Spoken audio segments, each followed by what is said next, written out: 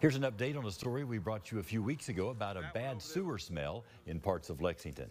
12th District Council member Kathy Ploman says the city's Division of Water Quality and partners have identified underperforming equipment that needs to be upgraded.